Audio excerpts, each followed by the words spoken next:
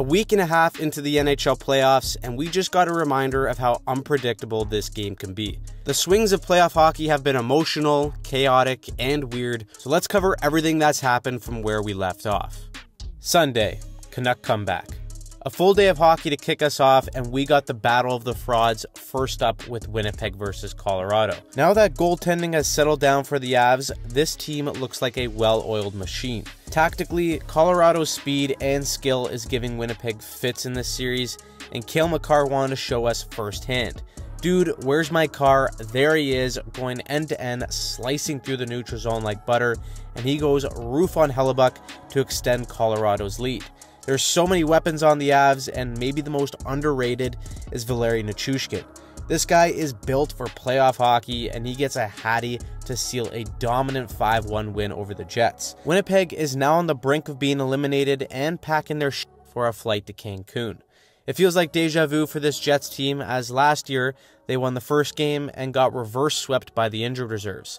This year, it looks like that's also a real possibility. Speaking of sweeps, it's finally time to break out the brooms. With the Rangers and the Anomalies going at it in Game 4, Washington needed to be perfect. So naturally, about a minute into this game, the Caps send a glorious pizza up the middle, hot and ready for Kaapo Kakko on a platter, and he buries to get the Caps chasing the game. Washington showed some fight back as Hendrix Leperrier had a determined goal by dancing through the middle, taking it to the house, and getting his own rebound. That would temporarily tie the game, but the Rangers' special teams has just been too good in this series.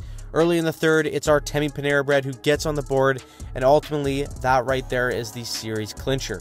The statistical anomalies that are the Washington Capitals had a magical run to the playoffs, but they were simply outmatched in this series. Ovechkin finishes the series with 0 points, Rangers move on, and the Caps are the first team who can pack their shit and catch a flight to Cancun. Congratulations. The Oilers were looking to take a 3-1 series lead against the Kings, but instead of the high-scoring machine that we're used to out of Edmonton, we got the Stuart Skinner show.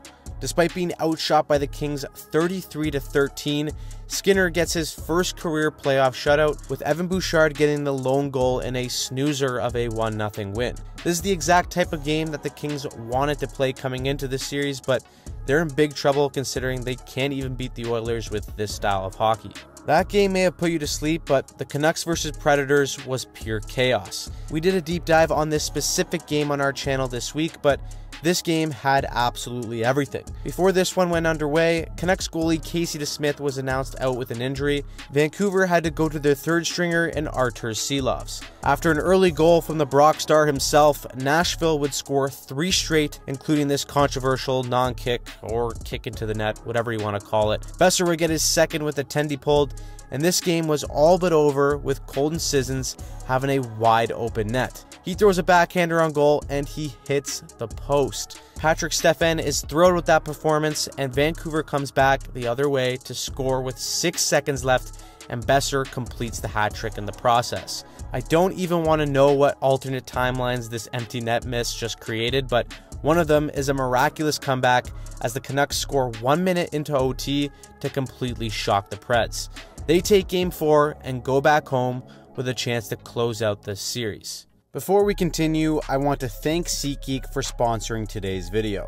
There is truly nothing like the NHL playoffs, and if you're like me, you're doing anything you can to get in on the fun live. I've been using SeatGeek for years to find the best deals to watch my Leafs live and in person. It's fast, it's simple, and watching the Cup Parade get canceled live and in person is a whole lot easier knowing I got a great deal.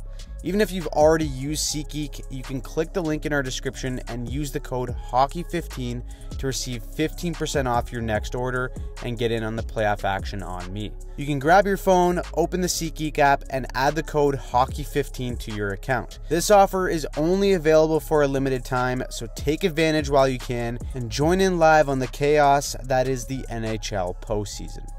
Monday, the end of an era.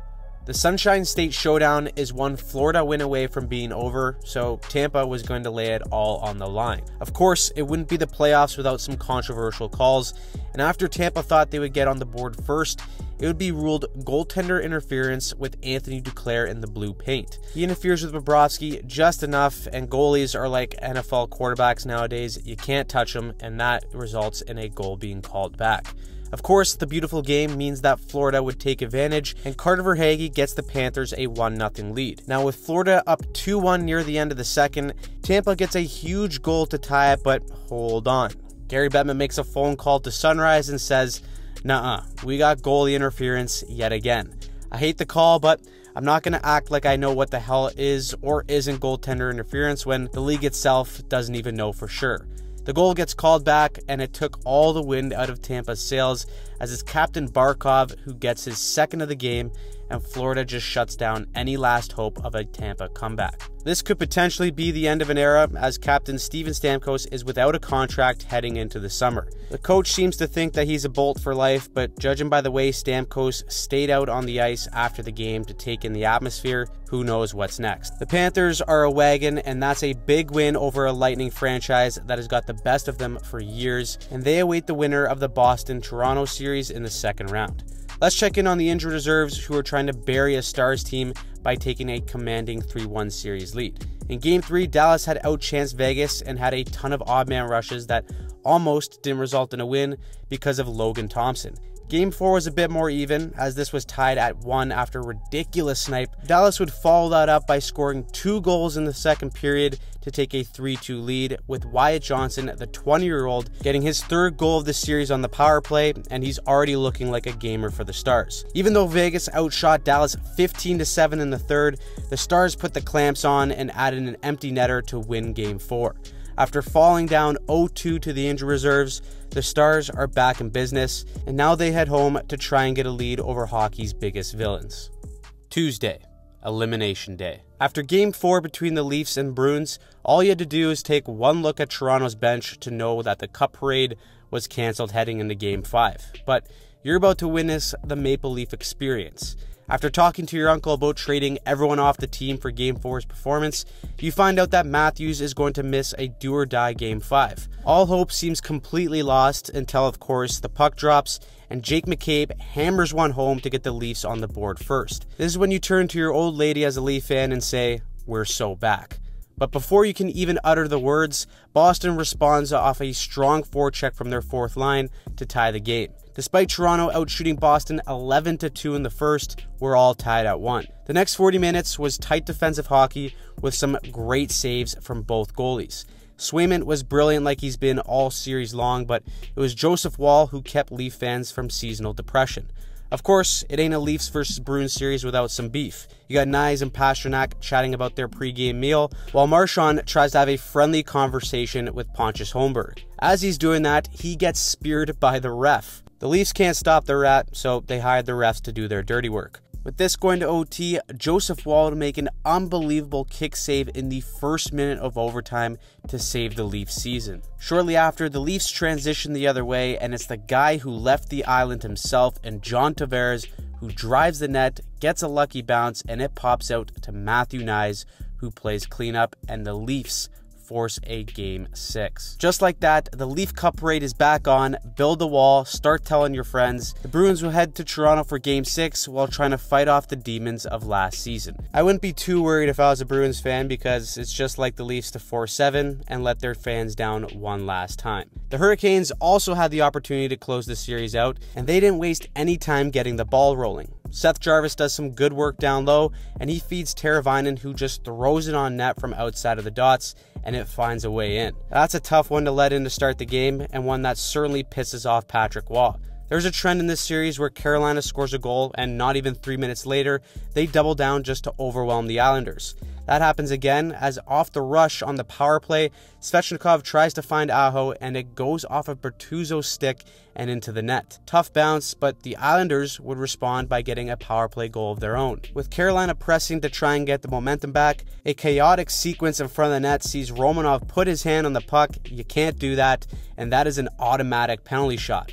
Without a doubt, the Hurricanes send out the Birdman himself, Evgeny Kuznetsov, and you just know he's going to take his sweet-ass time getting to the net as he waits for Varlamov to throw a poke check, and the cheeky bastard goes forehand to put the Canes up 3-1. Considering how easy it would be for the Islanders to pack their shit and head to Cabo at this point, they show some balls and score 2 straight goals, with one coming in the final seconds of the second period. The Islanders refuse to die, but sometimes the hockey gods just don't want you to win. On a Carolina rush, Brady Shea takes a shot that's blocked. It bobbles into the middle of the ice. Pajot tries to pick this one out of the air. It hops right over his stick, and Jack Drury is Johnny on the spot to capitalize on the bounce. Brutal luck for the Islanders, and before they can even catch their breath, the Hurricanes dump it in. Varlamov goes out to play it. The puck takes a bounce that has Islander fans questioning the meaning of life, and the Hurricanes double up in a span of 8 seconds. It is flashbacks to Game 2's comeback, and the Islanders simply can't believe it. Probably the unluckiest game for a team that I've seen in a while, and after that, the Islanders just couldn't find a way to bounce back. Hurricanes move on to face the Rangers in round 2, and the Islanders can finally book their private jet to Cabo to enjoy the offseason. Meanwhile, the Jets are looking to avoid the same fate and escape the fraud allegations, but the Avalanche have seemingly kicked into another gear. The Jets get the all-important first goal with Josh Manson lasering it at his teammate's quad trying to clear it, and it bounces right off of him and goes straight into the net. The theme of this game, though, is that whenever the Jets looked like they were going to take control, the Avs had an answer. The sheer speed of this team on the forecheck and the offensive zone really reminds me of when they won the Cup a few years ago. The Jets wanted to join in on the fun of scoring on their own net in this game as Pionk gets a brutal bounce trying to stop this bullet pass. The Jets would show some pushback as they would get a huge goal from Toffoli to tie the game, but the Avs are just a team that cannot be stopped. 2 goals from Mikko Rantanen means that the Moose is officially loose, and Winnipeg just couldn't hang from that point on. The Jets become the first team in NHL history to allow 5+ goals in each of their first 5 games of the postseason, and that is really not a good stat to have when your best player is supposed to be your goalie. Colorado took their pace to a whole other level after Game 1, and they officially eliminate the Jets in 5. Winnipeg is deemed the fraud squad, and they can finally pack their shit and head to Punta Cana. The Canucks, on the other hand, were looking to become the first Canadian team to move on to the second round, and early in this game, Vancouver was buzzing on home ice, trying to pour on the pressure. They created a flurry of chances in the opening minutes, but it was no bueno as Saros stopped everything that was thrown at him. Nashville got their fair share of chances as they outshot Vancouver 11-4, but through 40 minutes, this game was 0-0. Just pure 90s level offensive output in this one, but that was until Nikita Zadorov steps into the zone and says, "Fine, I'll do it myself." He catches Saros in the RVH and goes upstairs where Mama hides the peanut butter to get the building rocking and take a 1-goal lead in the third. But someone must have told the Preds that they can't go to another U2 concert, because they responded right back on the power play and then took the lead with an Alex Carrier point shot to spoil the party for Vancouver. There's no miracle comeback in this one, and the Preds stay alive to avoid booking their tickets to Cabo. Gutsy win to force Game 6 after an emotional loss that could have easily rattled them in this one. So, what do you think of round 1 so far? Who surprised you? Who scares you? Who pissed you off? Let us know in the comments down below. We have some specific team breakdowns coming out soon on the channel, so make sure you subscribe, turn on notifications so that you don't miss out on any NHL playoff coverage.